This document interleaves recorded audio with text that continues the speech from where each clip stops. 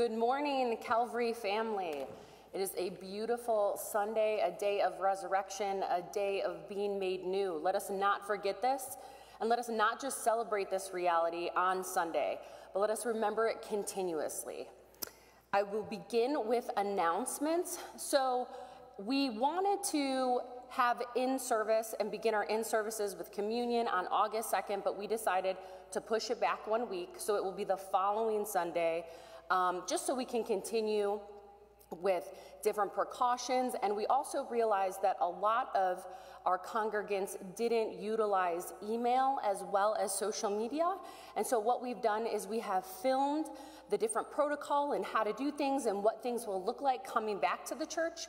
And then Joe Latona, God bless him, thank you for his time and talents. He's going to put it together in a DVD, and we will be mailing that out to the different households that we know do not utilize social media. And so we want them to be prepared. We want them to know what things will be like as they come back. We have a lot of different protocols. We have a lot of different things, but it's okay. It's all for your protection. We are continuing to be the church, just in new ways together, and we're exploring this together, and we're discerning it together, and so thank you for your patience, and I'm so excited to finally be back in your presence and be back in the building together. I think that is just going to be a day to truly celebrate, and not to mention I have missed communion, so that will be wonderful to commune with all of you again. I just want to continue to say we are here for you in any way that you need. I want to thank the Castles, Stephanie and Donald, for holding Compline here on Monday nights during this time so that those who yearned for this space, this beautiful and sacred space, still had the accessibility to come in and to worship and to do Compline. Thank you so much for that. Please continue to be formed. As you know, on Facebook, Marilyn Stein is continuing on Tuesday mornings, and I'm doing Tuesday, Wednesday, and Thursday to bring the devotional. Although this past week, I apologize, I have been having issues with Facebook on all my devices, so it is a glitch in my cloud. So technology is wonderful, except for when it does not work. But let us continue. We are still doing morning prayer, and on page 77 of your Book of Common Prayer. So let us begin in worship together. Alleluia, Christ is risen. Almighty God, to you all hearts are open, all desires known, and from you no secrets are hid. Cleanse the thoughts of our hearts by the inspiration of your Holy Spirit, that we may perfectly love you and worthily magnify your holy name, through Christ our Lord. Amen. Let us confess our sins against God and our neighbor. And if you are able, please kneel.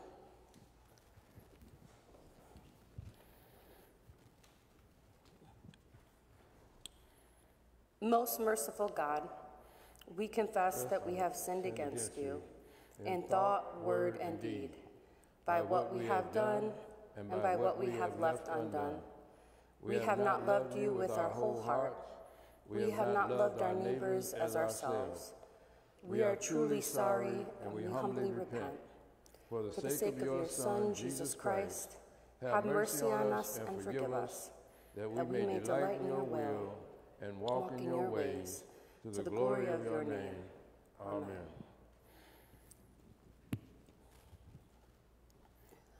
Almighty God, have mercy on you and forgive you of all your sins through our Lord Jesus Christ. Strengthen you in all goodness, and by the power of the Holy Spirit, keep you in eternal life. Amen. Lord, open our lips, and our mouth shall proclaim your praise. Hallelujah. Glory to the Father, and to the Son, and to the Holy Spirit, as it was in the beginning, is now, and will be forever. Amen. Alleluia. The Word made flesh and dwelt among us. Come, let us adore him. Alleluia. Let us recite Psalm 100 together. Be joyful in the Lord, all you lands. Serve the Lord with gladness, and come before his presence with a song. Know this, the Lord himself is God. He himself has made us, and we are his. We are his people and the sheep of his pasture. Enter his gates with thanksgiving. Go into his courts with praise. Give thanks to him and call upon his name. For the Lord is good, his mercy is everlasting, and his faithfulness endures from age to age.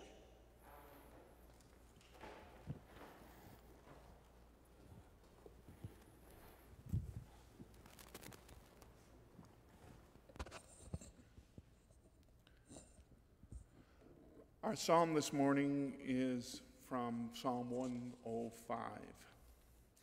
Give thanks to the Lord and call upon his name. Make known his deeds among the peoples.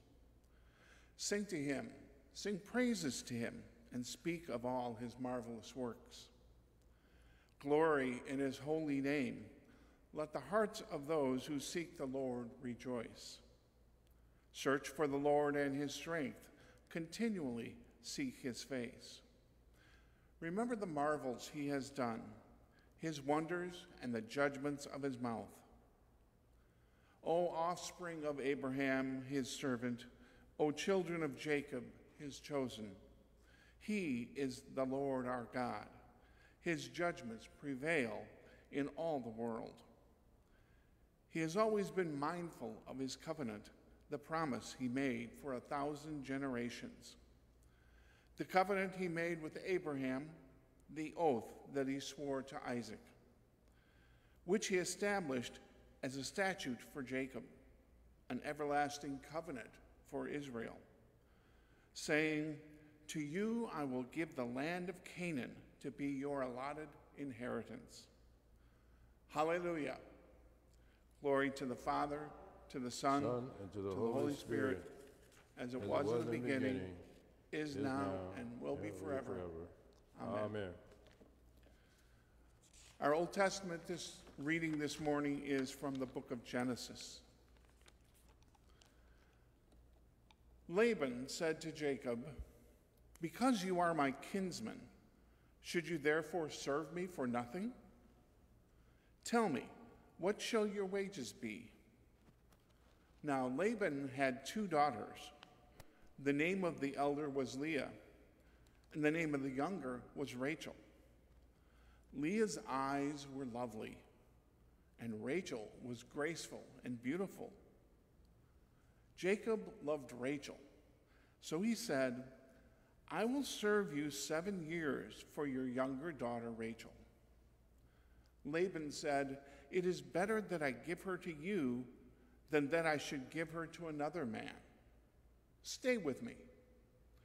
So Jacob served 7 years for Rachel, and they seemed to him but a few days because of the love he had for her. Then Jacob said to Laban, give me my wife, that I may go into her, for my time is completed. So Laban gathered together all the people of the place and made a feast. But in the evening, he took his daughter Leah and brought her to Jacob, and he went into her. Laban gave his maid Zilpah to his daughter Leah to be her maid. When morning came, it was Leah. And Jacob said to Laban, what is this you have done to me? Did I not serve you for Rachel? Why then have you deceived me? Laban said, this is not done in our country, giving the younger before the firstborn. Complete the week of this one, and we will give you the other also in return for serving me another 7 years. Jacob did so and completed her week. Then Laban gave him his daughter Rachel as a wife. The word of the Lord. Thanks be to God.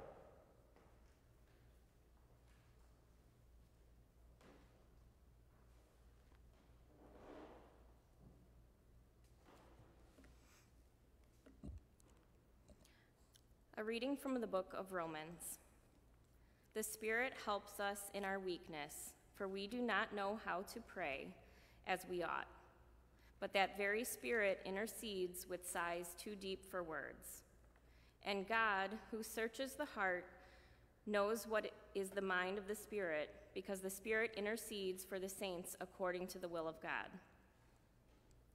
We know that all things work together for good for those who love God, who are called according to his purpose. For those whom he foreknew, he also predestined to be conformed to the image of his Son, in order that he might be the firstborn within a large family. And those whom he predestined, he also called. And those whom he called, he also justified. And those whom he justified, he also glorified. What then are we to say about these things? If God is for us, who is against us? He who did not withhold his own son, but gave him up for all of us, will he not with him also give us everything else? Who will bring any charge against God's elect? It is God who justifies. Who is to condemn? It is Christ Jesus who died, yes, who was raised, who is at the right hand of God, who indeed intercedes for us. Who will separate us from the love of Christ? Will hardship or distress or persecution or famine or nakedness or peril or sword? As it is written, for your sake we are being killed all day long. We are accounted as sheep to be slaughtered. No, in all these things we are far more than conquerors through him who loved us. For I am convinced that neither death nor life, nor angels, nor rulers, nor things present, nor things to come, nor powers, nor height, nor depth, nor anything else in all creation will be able to separate us from the love of God in Christ Jesus our Lord. The word of the Lord. Thanks be to God.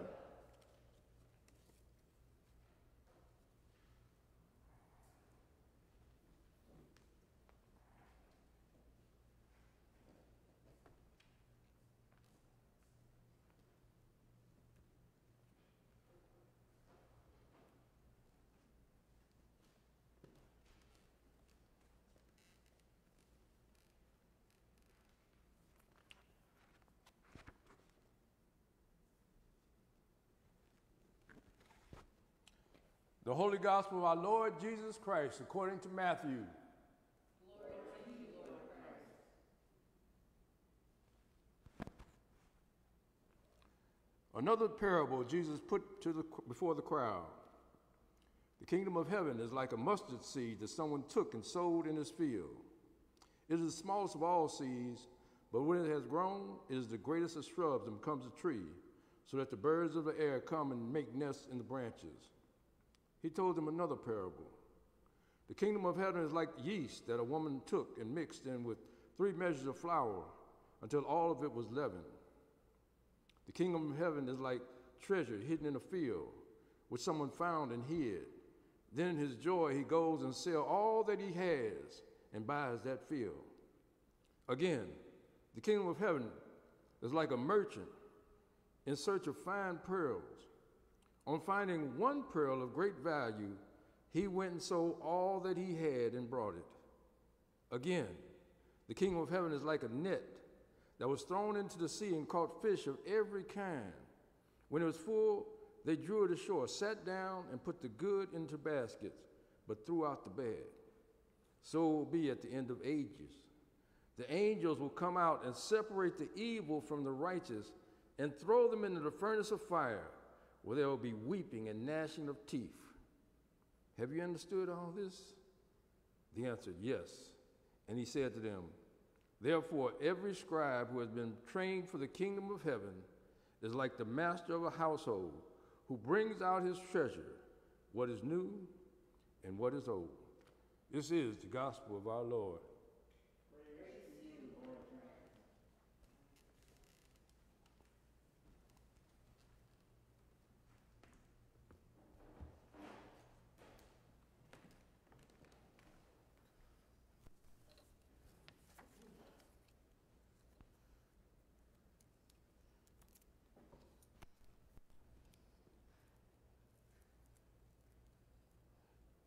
Good morning, church. Good morning. In our gospel reading of Matthew 13, It contains 7 parables to show how Jesus conversed with his disciples. Now, this displayed how God's kingdom is working right here on earth. We all know that a change is coming to the new life, the next life, but we all have to go that way. Jesus promised us a place where there's no pain, no sorrow, no brokenness, and no death. Most of us consider that kingdom to be entered after this life on earth, but Jesus makes it very clear that his purpose is to usher us into the kingdom of God here on earth. Sometimes when I read the Bible, I don't always understand it. And Jesus wanted to be sure that we understand the importance of his message. That's when Jesus began to speak in parables. Parable is a very simple lesson that has a message, a moral lesson, something that we can understand. It has to do with everyday living instances that we might have. And he clearly wants us to hear what he has to say. And that's why in his conversation with his disciples, and that's why he wants us to have conversations with him. He wants us to listen and pay attention. Sometimes we can listen and not hear. And Jesus knows how important it is to listen and pay attention. So we might listen, but sometimes we don't hear the message that he's trying to tell us. I can remember when I was in the classroom, we had to start at the beginning of the year. We had to have guidelines. I had 5 guidelines, very simple rules for them to follow, but I wanted my kids to have input into our lesson, into our rules. So I would have my kids sit down. One person, I would whisper something in the ear, and they were to go around the classroom, and everybody was to deliver my message. I have the first person stand up and the last person. The last person would get up and say what she heard or he heard, and it was nothing like the message that I gave. And then the first person would always jump in and say, well, that's not what she said. This is what she said. And my lesson was to listen and pay attention. And it went on to show the importance it was that you have to listen and pay attention, because if you don't, you'll miss out on it. So our rule number 1 was always listen and pay attention. Now, Jesus, in his parable about the mustard seed, he talks about the kingdom of heaven. It's like a grain of mustard seed, which a man took and sowed in his field, which indeed is smaller than all seeds. But when it's grown, it's greater than the herbs and becomes a tree, so that the birds of the air come and lodge in his branches. I know everyone knows the saying that if you have faith the size of a mustard seed, you can move mountains. As a kid, I did try that. I tried it with a tree. And of course, it didn't work. But however, when I became older, I began to realize that those mountains don't have to be made of wood or of stone. Those mountains could be sorrow, prejudice, grief, regret, pain, and sadness. This week I got a call from my neighbors informing me that my mother's house was on fire. And although my mother has passed away, I still tried to keep her memories alive by keeping her house. I immediately left to go to my home, which it will always be. You can't imagine the devastation it was when I got there. I had board up men charging at me, wanting to get my business. But most importantly to me, it was the sadness that I had, because the memories of my life were going up in smoke. It was a mountain in my way. And I remembered about the faith the size of a mustard seed. And I had to have that faith at that time. I had to pray and ask the Lord for mercy and peace. And as always, he came through for me. He spoke another parable about the kingdom of heaven. It's like yeast, in which a woman took and hid in 3 measures of meal until it was all leavened. She was mixing the ingredients until the yeast had spread to all the flour. I don't know if you ever used yeast. I've used it a couple of times to make some rolls. But once you put that yeast into it, it changes a small ball of dough into a large ball. Because that yeast, what happens is, it goes in and it causes changes in it. It changes your form, it changes the shape, it changes everything about that flour. And as a matter of fact, I looked up to see what was 3 measures of flour. It was 50 pounds of flour. So that was quite a bit of bread that she was making. And also, when you use yeast, you have to let it sit for a minute. But after a while, you let it look, it grows until what you want it to be. But if you don't handle it, then it will continue to grow. And that's just like the kingdom of heaven. And that's what God is doing right here on earth, like the woman making the bread, the flour, yeast. It's the good news of the gospel that comes into our lives, and the changes begin to take place. Jesus' call to follow him is more than just an invitation to prayer.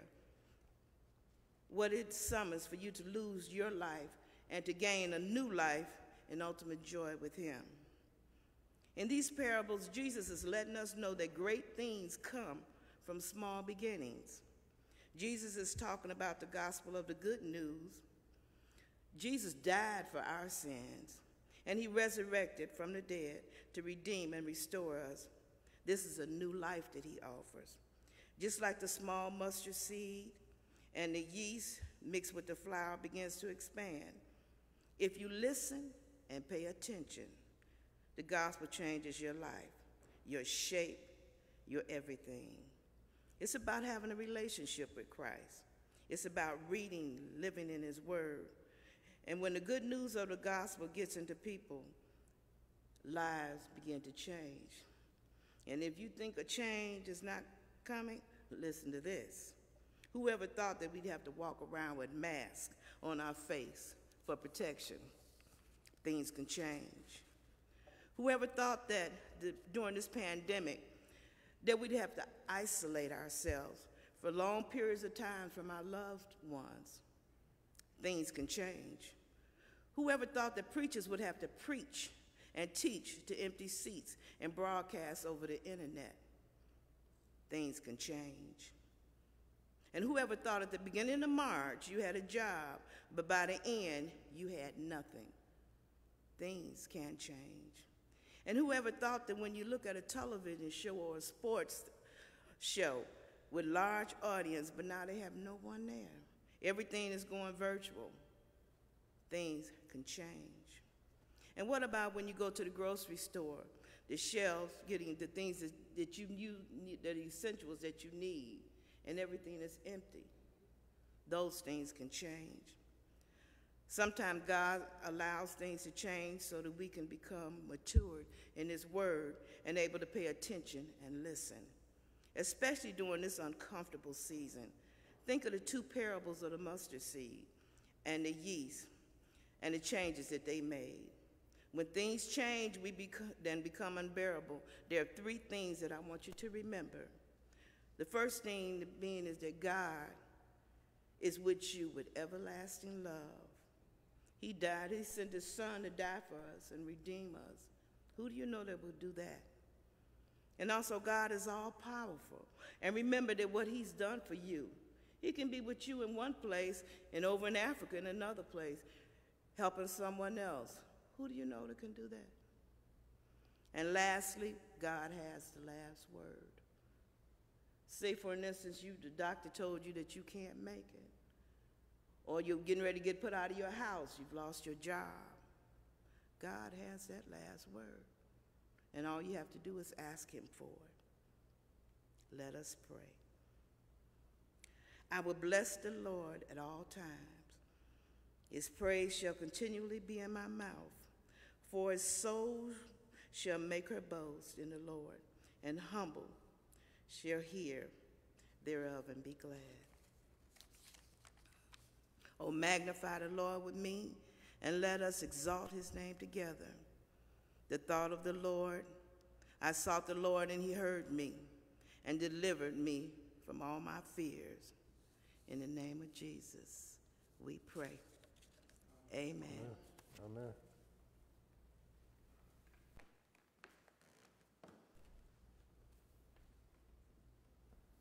Thank you. Thank you, Deborah. That was a beautiful word and very inspiring and very true.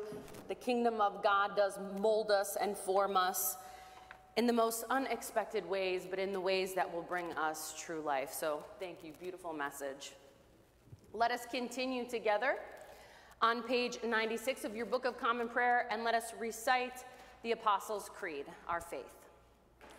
I believe in God, the Father Almighty, creator of heaven and earth. I believe in Jesus Christ, his only Son, our Lord. He was conceived by the power of the Holy Spirit and born of the Virgin Mary. He suffered under Pontius Pilate, was crucified, died, and buried. He descended to the dead. On the third day he rose again. He ascended into heaven and is seated at the right hand of the Father. He will come again to judge the living and the dead. I believe in the Holy Spirit, the Holy Catholic Church, the communion of saints, the forgiveness of sins, the resurrection of the body, and the life everlasting. Amen. The Lord be with you. And also with you. Let us pray together. Our Father, who art in heaven, hallowed be thy name. Thy kingdom come, and thy will be done, on earth as it is in heaven. Give us this day our daily bread, and forgive us our trespasses, as we forgive those who trespass against us. And lead us not into temptation, but deliver us from evil. For thine is the kingdom, and the power, and the glory, forever and ever. Amen.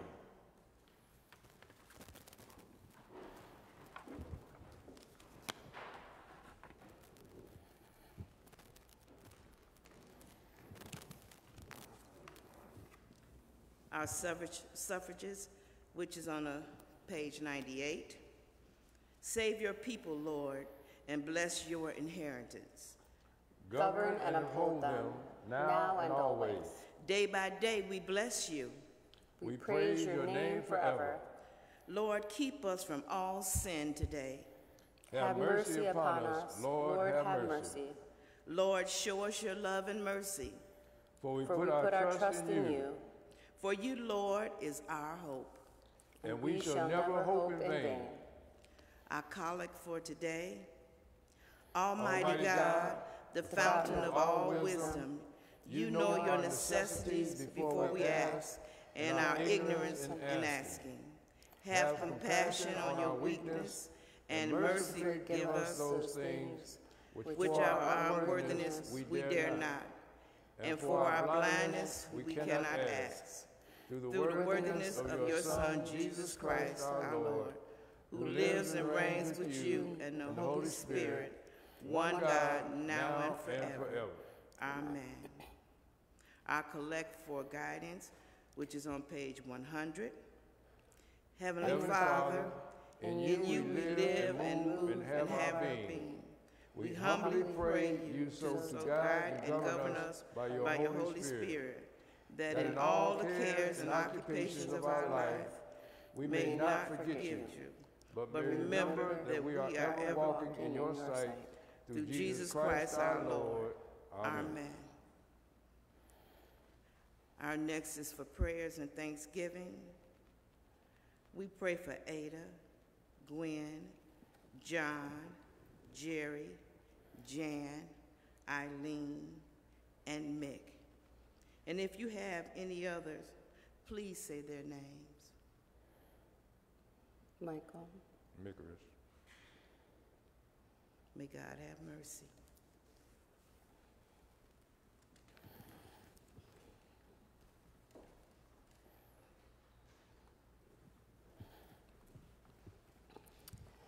May the peace of Christ be always with you. And also with you. So we are going to start doing the peace of Christ, but in sign language. And so let me put my little handy dandy thing here. And I'm going to make sure I've been practicing this one with Liz. So I'm going to look to her to make sure I have this right. But so the peace and then be with you. So we'll be doing that with each other if you're comfortable with it. I think it's kind of neat to learn this. it's great. We can all give each other peace and the peace of God without actually touching one another. So that is a creative, fun way for us to do that. And then we know how to say God's peace be with you in sign language. So it is a blessing to be able to do that. Now would also be a time when we receive the elements and we receive all that God has blessed you with and given you, especially during this time. I must say that we are a community that, there hasn't been too many people that have really had to endure too much during this time, and you've been incredibly, incredibly generous and loving, and I just want to thank you for that. You've been giving to those whom we know have lost their jobs and have been without. So I just want to thank you for that. Please continue to give as God guides you, but I have been truly blessed by your giving and seeing that. It has been wonderful. Thank you so much. Let us continue on page 101 in our Book of Common Prayer with our thanksgiving. Almighty God, Father of all mercies, we, your unworthy servants, give you humble thanks for all your goodness and loving kindness to us and to all whom you have made. We bless you for our creation, preservation, and all the blessings of this life, but above all for your immeasurable love in the redemption of the world by our Lord Jesus Christ, for the means of grace and for the hope of glory. And we pray, give us such an awareness of your mercies that with truly thankful hearts we may show forth your praise, not only with our lips, but in our lives, by giving up ourselves to your service, and by walking before you in holiness and righteousness all our days. Through Jesus Christ our Lord, to whom with you and the Holy Spirit be honor and glory throughout all ages. Amen. Now may the grace of our Lord Jesus Christ and the love of God and the fellowship of the Holy Spirit be with us all evermore, and the blessing of God Almighty, the Father, the Son, and the Holy Spirit be with you and remain with you always. Amen.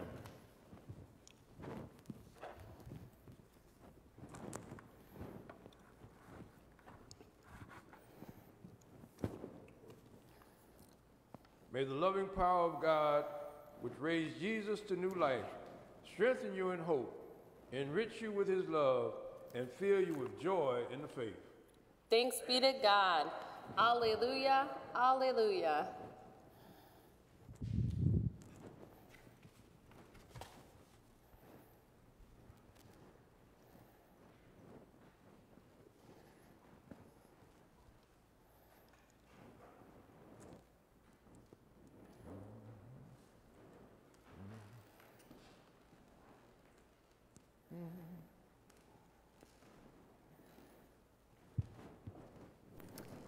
Calvary, thank you so much for worshiping with us today, for resting in the presence of God and the truth that God is always with us, never forsakes us, and loves us more than we can comprehend. Have a blessed and beautiful day.